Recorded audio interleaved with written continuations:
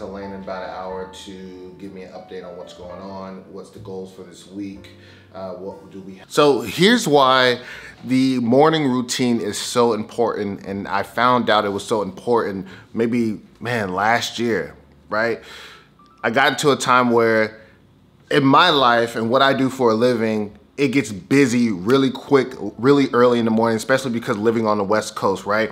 Dealing with clients and brands that are up and ready to go at 9 a.m. It's 6 a.m. over here. So I found myself just working super early in the morning, and what the morning routine helped me do is, number one, create boundaries. Number two, kind of be mindful of myself and how I want to roll into the day, right?